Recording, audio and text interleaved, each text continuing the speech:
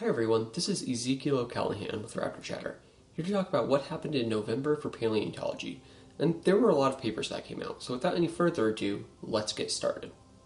So to start, we're going to look at an animal that I already did a very brief video on as an addendum to one of my first What the Hell Is This videos, and that's Kylinxia zhangi. Kylinxia is a very interesting, very early or basal arthropod. And by very early, we mean it is the most basal. It is the most primitive, essentially, or earliest diverging from the main arthropod line that we have found. Like Opabinia, it also had 5 eyes, and like animals like Anomalocaris, it had 2 large grasping appendages at the front of its head, which it would have used to help capture prey. This odd combination of different features helps us suggest new things and a better understanding of exactly what the phylogeny that led to arthropods may have looked like. First, for Opabinia, it does suggest where it likely landed on the family tree of life. It was probably very close to the other guild lobopodens, which lobopodens isn't a very well-defined term, but this does mean that the guild lobopodens were closer evolutionarily to animals like Anomalocaris and the arthropods than they were to more basal and earlier diverging lobopodens, animals like Hallucigenia. So Opabinia is on that line to the true arthropods. Kylinxia then suggests for the Anomalocarids that they were just outside of the true arthropods. They were a sister group, so to say.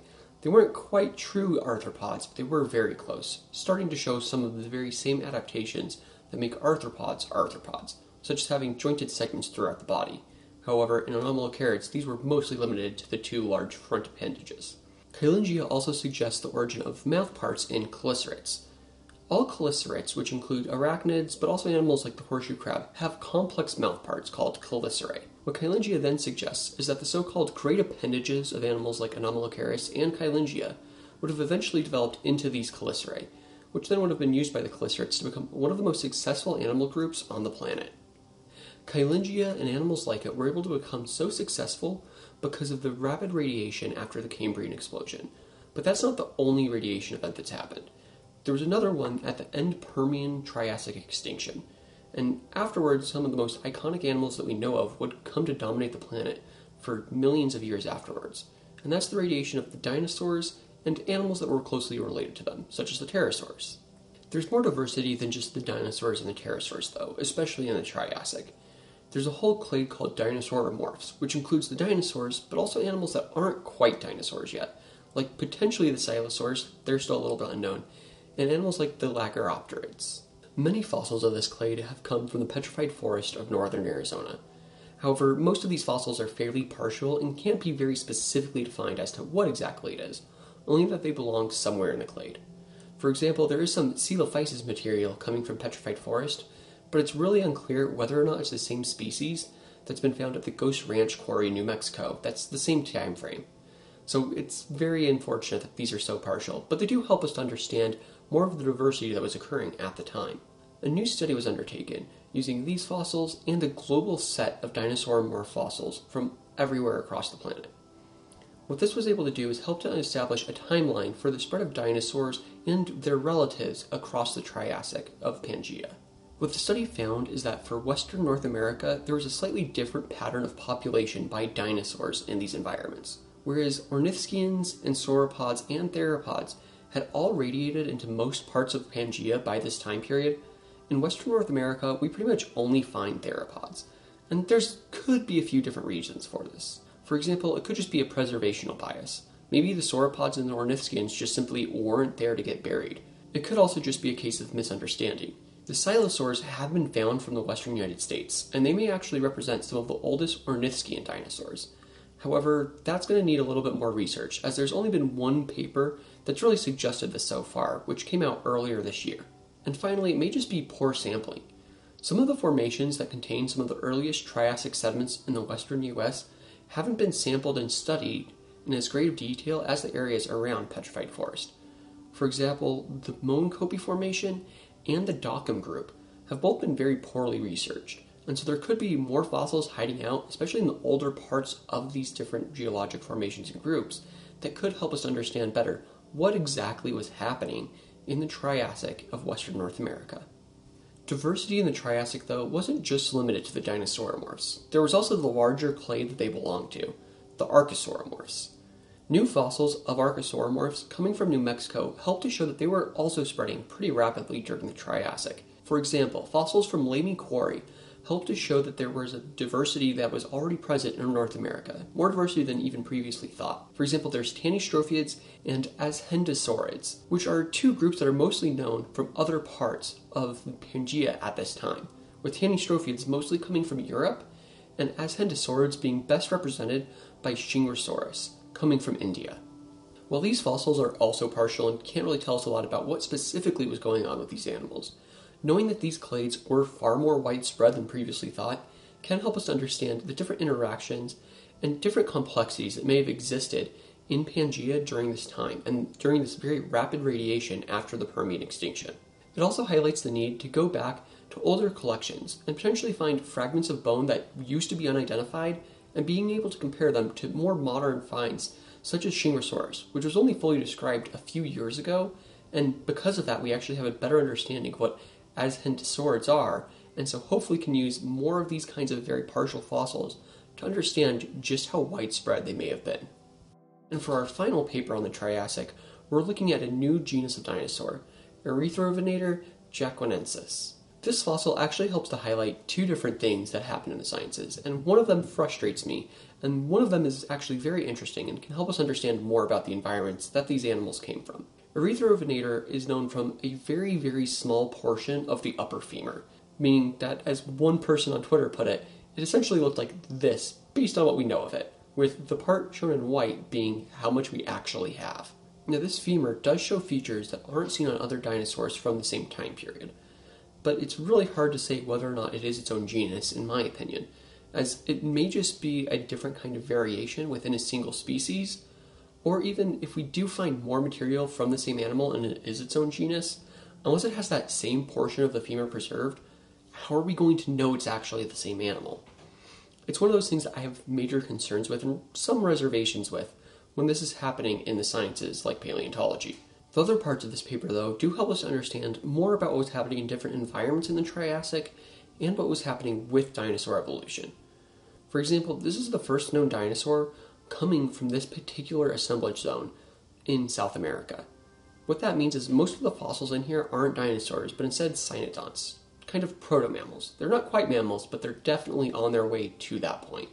And while this is a small part of a femur, and I don't necessarily support naming an entire animal after it, it just helped to show part of the anterior tuberosity, essentially a rough patch of bone on the front of the bone. This is used in theropods for muscle attachment, and it helps to show that this kind of tuberosity evolved after the theropods and sauropods split, rather than it being ancestral to both groups and then just the sauropods losing it. So this does help us understand how the different radiations of dinosaurs were occurring at different points, and how this may have influenced their evolution, with the theropods becoming much more carnivorous as they continued onwards, and the sauropods gradually becoming more herbivorous, with animals like Plesiosaurus still occasionally eating meat, but not as often as later animals, such as the main sauropods, like Brachiosaurus. As for how certain dinosaurs got so big, there was a study on the growth of theropod dinosaurs, which used different bone samples from 11 different species in order to try and understand different growth rates and how the animals would have become so large, particularly in the Carcharodontosaurids and the Tyrannosaurs. What the researchers found is a few different things. First, Tyrannosaurs took the normal growth period and kept it the same, but increased the rate of growth during that very short period, meaning they would have grown very, very rapidly. Carcharodontosaurs, though, essentially took that same growth period and rather than increasing the rate, lengthened it, meaning that they would have still had very slow growth, or at least comparably slow growth when compared to Tyrannosaurs, over a much longer period in order to still reach comparable sizes, with animals like Mapusaurus and Giganotosaurus being essentially the same size as Tyrannosaurus rex, even though they may not have been quite as wide as Tyrannosaurus rex. Finally, the researchers also sampled different bones on specimens, and this kind of helps us to understand how these different bones might be able to influence data. As an example, Sue the T-Rex had a femur, a tibia, and a rib all sampled, using boring to try and understand what the different lines of arrested growth, or essentially slower growth periods, would have been. From this, they were able to find that ribs and tibias are actually really bad at finding these, because they undergo remodeling as the animal grows, in order to support more weight. So to summarize, for understanding dinosaur growth, there are different bones that do a better job of helping us understand and actually see the data. And additionally, there wasn't exactly a one-size-fits-all strategy to growth and achieving massive sizes in the theropod dinosaurs. Instead, there were multiple ways of achieving huge sizes, and these kinds of differences may have caused some of the differences in extinction success that we see in North America, where previously animals like the carcharodontosaurs were more successful, up until the tyrannosaurs were able to migrate into the continent. As for the Tanystrophiids, we have another paper that looks at how exactly they may have been living. And some of the figures from this should look a little bit familiar if you've been watching the channel for a while, because some of these figures were used by the same authors in order to look at a different part of Tanystropheus' anatomy. However, for this paper, they tried to understand how it would have fed, specifically looking at the species Tanystropheus hydroides. By using sophisticated models of the skull of Tanystropheus hydroides, the researcher was able to understand better how it probably fed, with a method called ram feeding, or at least a kind of variation of ram feeding. In the modern day, ram feeding is used by many different animals. It's essentially swimming towards the prey with the mouth wide open in order to grab it. And Tanystropheus probably did something kind of like this, with its long neck helping keep the body away from the animals so it would be more hidden and more able to sneak up on prey. However, it was also able to find that it probably did some lateral motion with the head, swinging it from side to side in order to make sure it could actually grab onto the prey. So it wasn't just as straightforward as charging straight at it, but charging straight at it and then giving it a quick turn in order to grab the fish or squid or whatever it happened to be hunting. This helps to show the kind of different hunting strategies that were already being present in the Middle Triassic oceans only a few millions of years after the end Permian extinction. However, it is also important to note that we aren't necessarily getting a perfect picture of Tanystropheus yet. There still needs to be more research done on the postcranial, the not head part of the body, so we can understand better what exactly it was actually doing in the oceans. But that's really enough for this month on the large theropods. Instead, we're going to look at a small one, and one that might even be a bird. Falcatakely forsterae is a new species of bird hailing from the latest Cretaceous of Madagascar. The study describing the bird found it to be an Eanthithornine, which is essentially the sister group to modern birds. So there's crown birds here, modern birds here, and then this other group on the side. The Eanthithornines are interesting because many of them still had teeth, including Falcatakely, although it only had teeth at the very, very tip of its snout. This doesn't mean it didn't have a beak, though. Finely preserved grooves along the jaw do show that it would have likely had a keratinous sheath around the jaw, or essentially a beak. This beak, though, was still rather unlike that of modern birds. In modern birds, most of the beak is attached to the forwardmost bone of the jaw, the premaxillary bone. In Falcatakely, though, the premaxillary bone is very small, comprising only the very tip where the teeth are of the jaw, with a hugely expanded maxillary bone, where most of the beak attaches, which is something that's completely different from most or all other birds we see. This has caused some question into what exactly is its identity, and if it is actually a bird. There have been suggestions that it could be an oviraptoran, a Nonesuch, or even the skull of the already described Rayhonavis, which is a known dromaeosaur coming from the same formation, but is missing its skull. And the sizes do more or less line up. So this could potentially be the skull of an animal that we already have body fossils for, just not the right ones that line up with one another. Personally, right now, I do somewhat support the Nonesuch hypothesis, simply because Nonesuchs are known from the formation as well.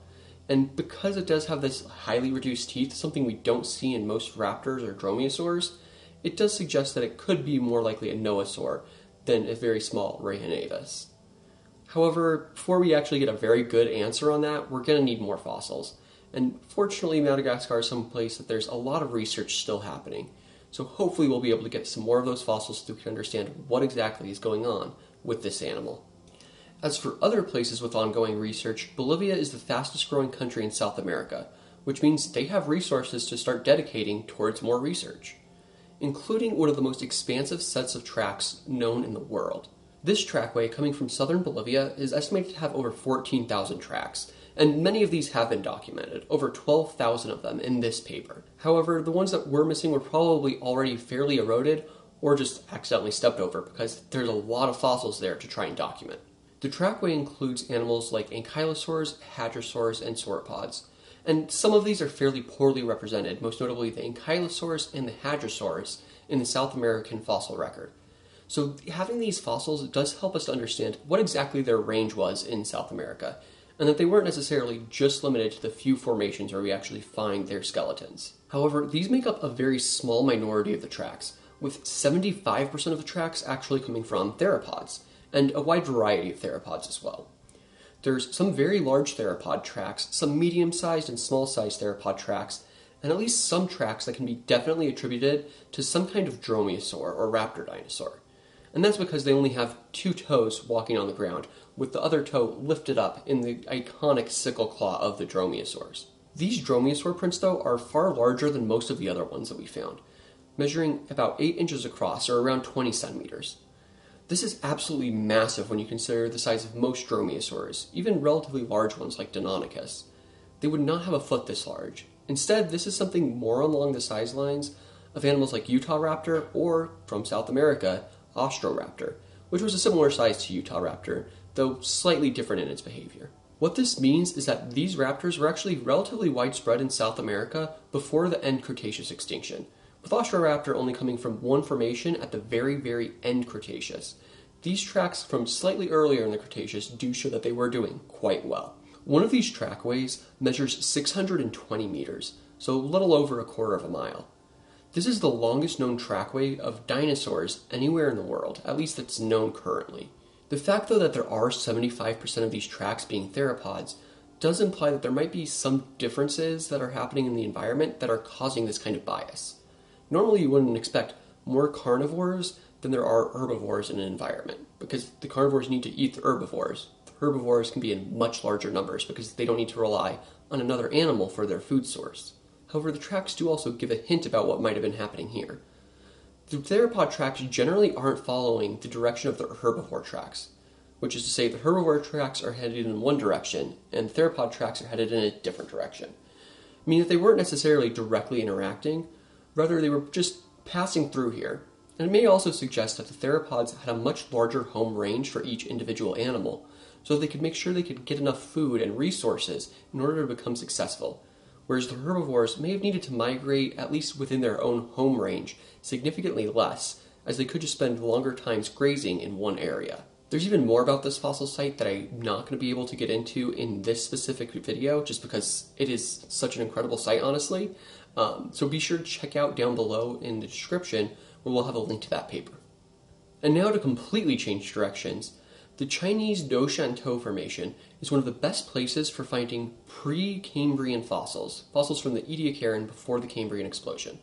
And now it appears there's another fossil site that preserves very similar fossils, but from the other side of the planet. Even during the pre-Cambrian, it was on the other side of the planet even. The Port Veld Formation of Greenland has shown many of the same kinds of fossils as the Doshantou Formation, and that's generally fairly large cells, things like eggs, which can be preserved in the fossil record, as long as it's extremely specific conditions, which both of these places had. Additionally, the Doshantou Formation is slightly older than the Port Veld Formation, but only slightly, a few tens of millions of years. During the Precambrian, these would have been on completely opposite sides of the planet, which means that some of these early animals which may have deposited these eggs were already relatively widespread by this point. They weren't limited to just a few little niche areas throughout the planet. Instead, they were wildly successful already, although only still very small and not something that we can readily identify in the fossil record, unless we do have these very specific conditions which lend to this kind of preservation. The Doshantou and Port Veld formations are both about 600 million years old, and if you had asked me if there was a lagerstatten that preserved fossils that were even 1 billion years old, I would have told you that there's none such formation. By which I mean there's a formation called the Nonesuch Formation that does contain these kinds of fossils. Coming from the Upper Peninsula of Michigan, this formation preserves what is probably a huge freshwater lake that existed during the Precambrian 1 billion years ago. Most of the fossils coming from this formation are acrotarchs, which is a very vague grouping of different microfossils that we don't exactly know where they all belong. So we just kind of lump them all together so that way we can keep them all together and then hopefully try and figure out where they belong later. Of these, the Spheromorphs have been ridiculously well preserved. So well preserved, in fact, that you can actually see some of the preserved cell walls, and those can be measured so we can understand how the cellular evolution took place over 1 billion years ago. Some of these fossils also appear to preserve internal structures, And while we can't necessarily nail down for sure what these internal structures are, the fact that they only appear in some types of these fossils does suggest that different life forms within this lake were already taking on different types of life strategies in order to become more successful. And that just shows how rapidly life was evolving even 1 billion years ago. Even when it wasn't multicellular yet, there were already many strategies happening to try and achieve that slight evolutionary advantage over competitors. Additionally, there's a good chance that there's some algae fossils in here, although that still needs to be defined at least a little bit better. And these also don't show any signs of multicellularity. Meanwhile, though, modern algae shows a lot of kinds of multicellularity, especially in things like red algae. And finally, we're going to talk about something that I'd love to talk about, even though it's bad that it's happening, and that's climate change. This study specifically took a massive database of different animals and organisms from all across the world to understand how different extinction rates affected different clades. What they found out is that when there's a lot of prolonged global warming, that bad things happen to perfectly good creatures. That is to say, there's a lot of extinction rates that increase when global warming occurs and when climate change occurs. And there's a number of different reasons for this that do need to be studied in more detail and have been studied by other researchers before. But it does suggest that there are some certain things that we should watch out for in our own modern day extinctions. Most notably, what it suggests is that we should be most concerned about the relationships between coral and their symbiotic dinoflagellates, which is another type of organism which produces energy via photosynthesis. These dinoflagellates are able to give some of this energy to the coral, and they get protection from the outside environment by the coral. Global warming can cause the breakup of this symbiotic relationship, with the dinoflagellate fleeing the coral, and then the coral dying because it's not getting that extra energy, the coral reef collapsing, and then a trophic cascade of all the animals supported by that reef also dying. This is called coral bleaching, and it's something that's been seen in the modern day already. So it's not just this one paper suggesting this. Instead, there's a whole host of observations in the present day that do also suggest this, with this paper using the geologic record to help support the idea. Additionally, with such a massive data set, there's likely going to be further study on it, so we can try and understand what other extinctions may happen as we continue to face even more and more severe climate change and global warming, and what effects that might bring. Hi everyone, thanks for watching. Our next video is going to be on Armadillosuchus for What the Hell Is This video? And I have to say, for that one, we had a draw on our patrons vote, because the patrons get to vote on whatever I do for the What the Hell Is This?